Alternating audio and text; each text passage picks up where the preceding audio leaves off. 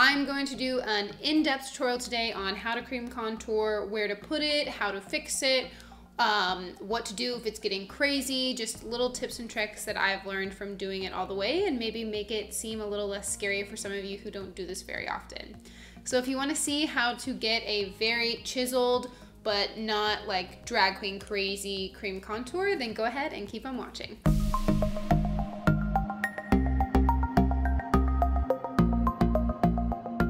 So I'm just going to start out by saying the things you definitely don't have to cream contour by any means, but sometimes it's really fun, and if you're going on a night out or if you need your makeup to last for a really long time, then doing a cream contour before setting it with powder is really going to make that look last all day long. So if you have like a wedding to go to or something, or maybe you're a bride and just want to do your own makeup but need a little help, these tips and tricks will definitely help you along the way. I'm just going to start out by doing my foundation. This is one of my favorites. This is the NARS All Day Luminous Weightless Foundation.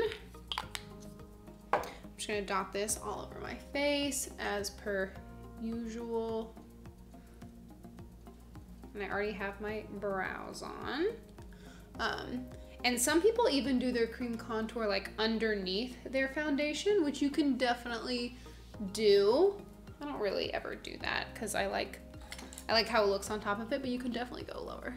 So yeah, you're just gonna go in like normal and start blending in your foundation. Next, we're just gonna go right into the cream contour. Today, I'm gonna be going in with the Anastasia Fawn just because I am more fair. The main thing about cream contour is making sure that you're placing it in the right spot on your face. You don't wanna do it too low because then it's just gonna look weird, and because basically contouring is changing the shape of your face, like adding shadows to make it look skinnier, or brightness to where it looks, you know, to draw light in. So what I always do, I already have pretty defined cheekbones, so it's easier for me.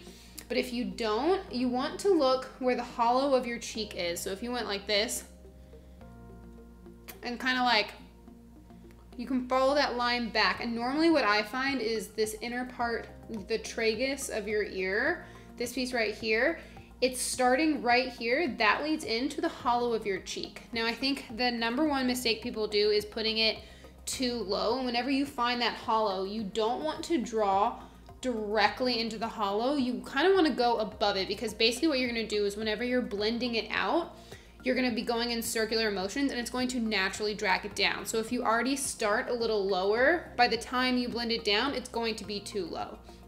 So I find the hollow of my cheek right by my tragus, and then I start and I go on that cheekbone, on the top side of my cheekbone.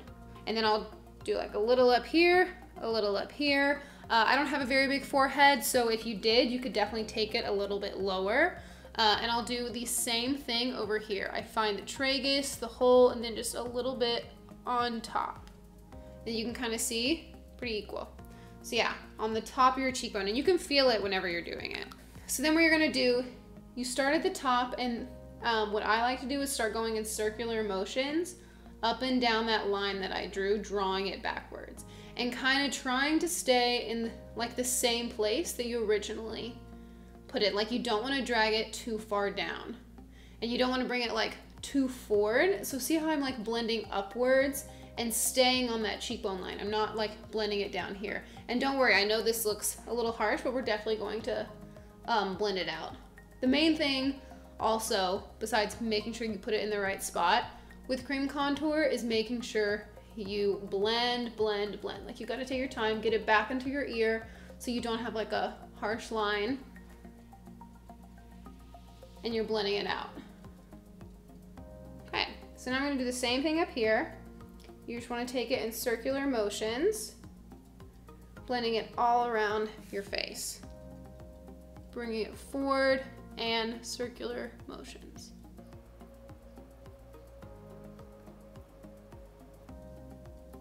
Okay, now if you run into a situation over here, see how this is a little bit more harsh than this? I think there was leftover product on the brush. You can take the end of your beauty blender and just hit that bottom line of where that is. And then I'll go in with my concealer and just add that like I normally do. And I am going to cream contour my nose, but I'm gonna do it after concealer. Okay, so you add your concealer and then you're going to blend it out as normal. Ugh, I just hit myself in the face.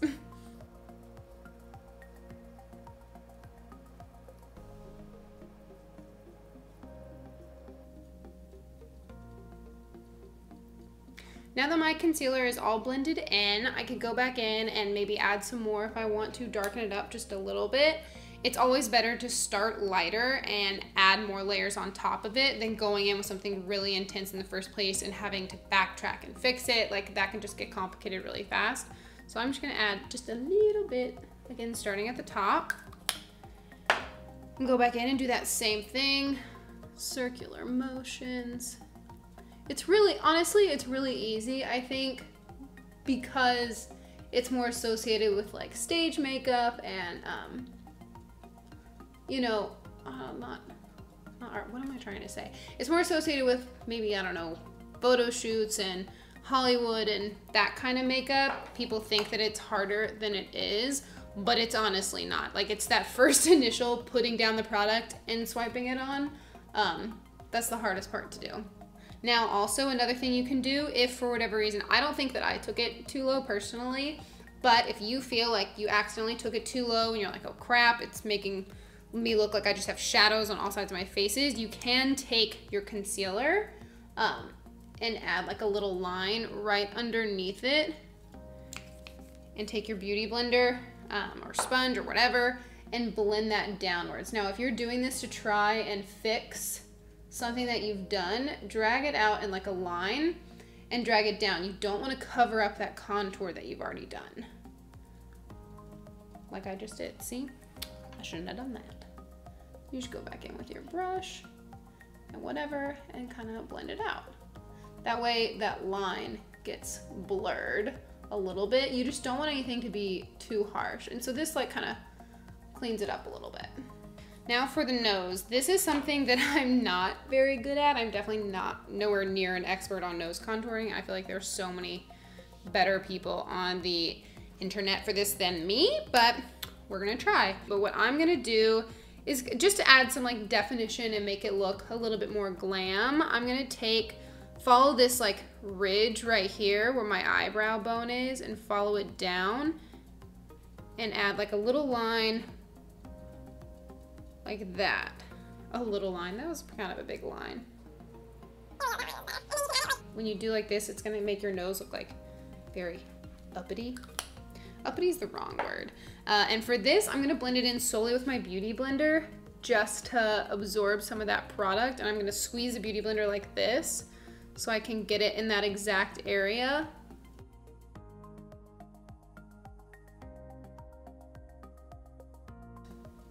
And then again, you can take that and kind of add the color to the sides of your nose if you want to go back in, deepen up a little bit. That's pretty much as good as this nose contour is going to get. The next thing that you have to remember with cream contour is to set it. So any part that you put down a cream, you're going to need to put down a powder. So I always start with my under eyes, and I'm just gonna add some powder underneath there. And then you also need to set your cream contour. So I'm going to use my contour kit here. I would recommend using like a cooler tone shade like this. What is this? This is the shade Princess Cut. Just because for contour, that's the kind of shade that you want. And go in with like a light hand because you don't want it to look too intense. And just blend it in those exact same spots that you would put the cream contour. And then I always like to go in with a bronzer on top of it. I'm going to use the shade Crown, which is a bit more of an intense bronzer, but it has this really pretty iridescence to it that I think looks really nice.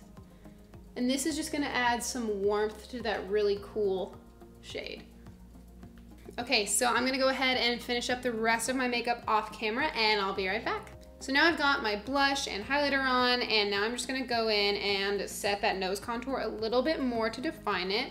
I'm gonna make sure that I use the cool tone for this one. This is Princess Cut, just because a warm tone will look really funny on your face if that's what you use for your nose. Tap that excess off so like I barely have any product because this can be really pigmented. And I'm gonna be so light, and then I'm gonna have to blend it out regardless.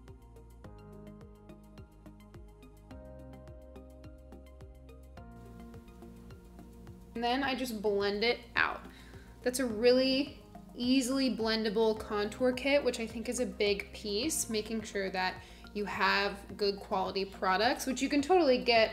You can get contour products from the drugstore. So yeah, now that that's nice and blended out, my last step, I'm gonna go in. I had already put highlighter like on the tips of my cheekbones, but I am going to go in with like a really precise brush and add it down the center of my nose. And then why not, I'll add some in my inner corner just to bring some brightness. I'm gonna go ahead and finish up everything else, and then I'll be right back.